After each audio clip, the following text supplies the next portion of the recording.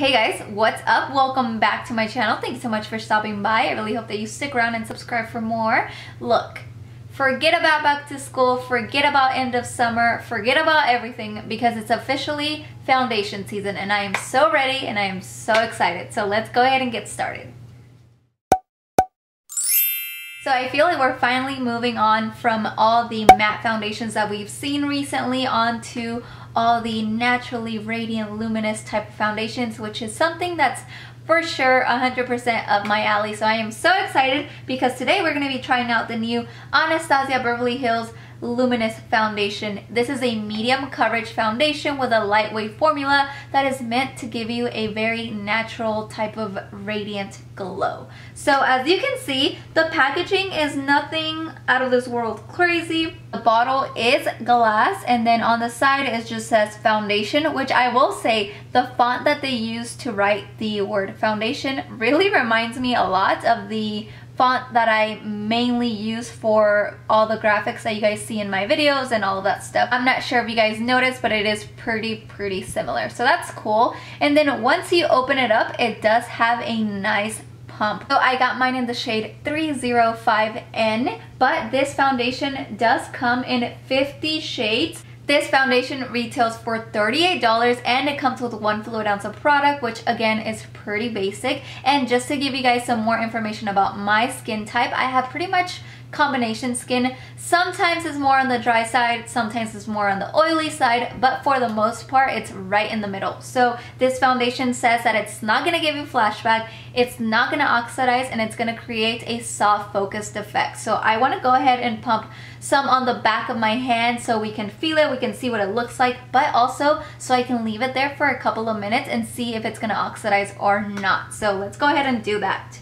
So as you guys can see, this foundation is definitely more on that thicker consistency because it's not really running. And as I'm spreading it out and trying to blend it on the back of my skin, you can see that it's very glowy, but also if you could feel it, like this is so creamy. Also, this foundation is gluten-free, paraben-free, alcohol-free, oil-free, mineral oil-free, and talc-free. So it's free of a lot of stuff that we don't really want in our makeup going onto our face.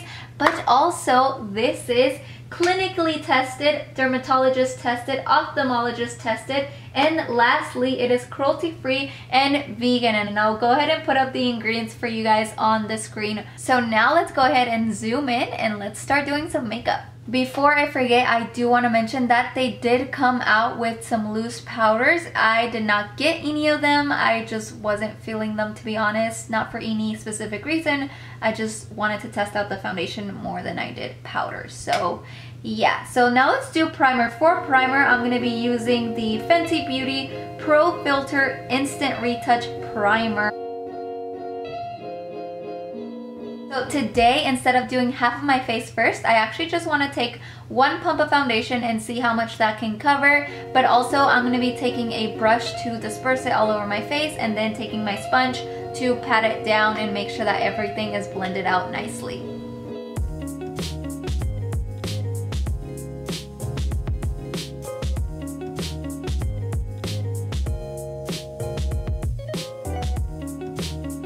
So this is 1 pump of foundation on my face. As you can see, it does give my skin a bit of luminosity, but it does give me a very light coverage. It didn't really cover any of my imperfections. It more like gave me luminosity and color, and that's pretty much it. So I definitely want to add another pump and see how it builds up, and then I'll be right back.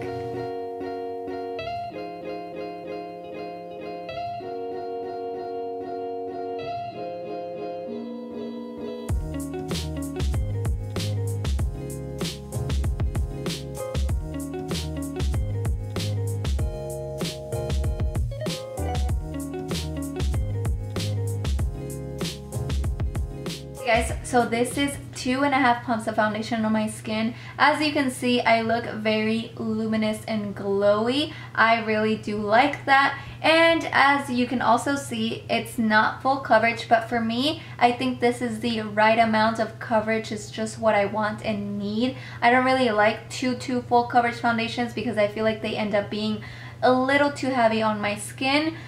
Other than that, I think it looks good, honestly. It built up really, really nicely, but now I want to go ahead and test out this whole flashback situation because it says that it doesn't have flashback, and I want to see that. So I'm going to go ahead and turn off this light. Where's the button? Here it is. And just take a selfie with my phone. Let me turn on the flash. Let's go ahead and do it. Obviously my foundation is going to look a little crazy because I don't have the rest of my makeup done. Oh my god, I really need to get my eyebrows done. Excuse that, guys. But you can see the foundation looks kind of oily, so I definitely will set it down. But it really doesn't have any flashback. It looks very glowy and natural. But as far as the flashback, you can definitely see like there's no flashback. So now I am going to go ahead and finish off the rest of my makeup and then I'll be right back. Okay guys, so my makeup is all done and I will say that the foundation is so far so good. It looks really good on my skin. Super lightweight, like I really don't feel like I have any makeup on my skin. There's no creasing yet. As you guys saw, it blended in really nicely. It built up really nicely as well. And yeah, it looks really good. I like it so far. So before I go on with the rest of my day, I want to go ahead and spray myself with some Morphe continuous setting mist. You guys know, the one in the black bottle. So I'm going to go ahead and spray myself. And then I always just like taking my sponge and tapping everything in. It is now 3:39 p.m. So as always, I'm just gonna go on with the rest of my day, do my thing, and then I'll come back at the end of the night and just give you my overall thoughts about this product. So I will see you in a bit. Oh my god, guys, so I was literally out the door and then I looked at my hand and what I have here, I totally forgot that we were gonna check if this oxidized or not. So let me go ahead and pump some right beside it and we'll see if the color changed or not. I mean, guys, you are seeing it with your own eyes, so I am not making this up. Like, it definitely did oxidize. Guys, I am not making this up. Look, like, you can definitely see that the shades are two different colors. Like, it turned a little bit more orange. It did not lose its glowy finish, but it did change color. So that's definitely a false claim. So that's something to think about if you're thinking about purchasing this foundation. So that's pretty much it. Now I'm gonna go on with the rest of my day and go wash my hand because I'm tired of having this on the back of my hand. So I will see you guys in a little bit. Okay, we are back and I got Sophie girl with me. Hey Sophie, say hi friends. Say hi friends. She needs a bath really, really bad. And she stinks too, but I still love her. Oh, oh. I love you, mama. Stop licking my makeup off, girl. We're still doing the review. It is now 10:28 p.m. So we're right about at the 7-hour mark of me having this foundation.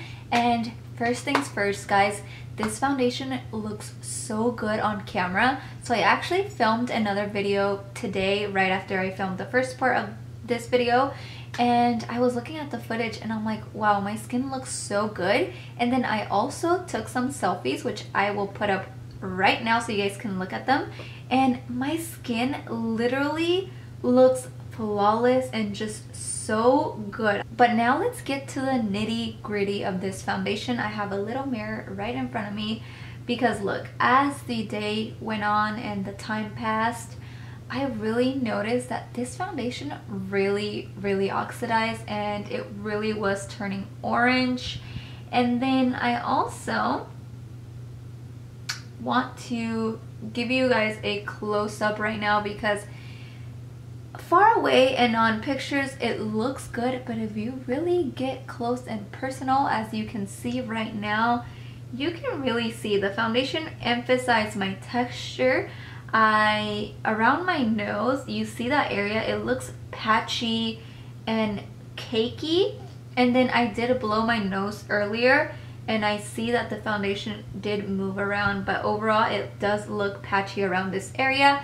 And then if you look at my smile lines, guys, you can see that the foundation broke and it creased, which is not my favorite thing. So I am definitely on the fence about this foundation because at first it looked really good. It built nicely. It gave me a good medium coverage. Everything was good at the beginning, and you guys saw the selfies, like my skin was looking good. But as time went on, I feel like we were going downhill instead of uphill. And the fact that I did blow my nose and I ate and the foundation did move around, even like the part where like Sophie literally just licked me right here, and she didn't really lick me that hard, but I can see that like the foundation moved, and in some areas like it's gone. So I'm like, I don't think this is even water resistant, because I believe it says that it's water resistant. Let me look at the box. Okay, so I actually just checked the Anastasia Beverly Hills website, and it does say that this foundation is water resistant, but just the fact that literally saliva, Sophie's saliva is pretty much water, and she licked me, and now that foundation is gone right here, makes me believe that it is not water resistant. Also, you can definitely see I am starting to look very oily, and I feel oily. Like I feel like if I just touch my face just a tad bit, the foundation will move. And I think I would give it a 5 out of 10 because everything was so good at first, but now that time has passed, I don't hate it, but this is not like my favorite foundation. And if I am really gonna sit here and try to recommend it, if you have oily skin, I don't think this is a great idea for you.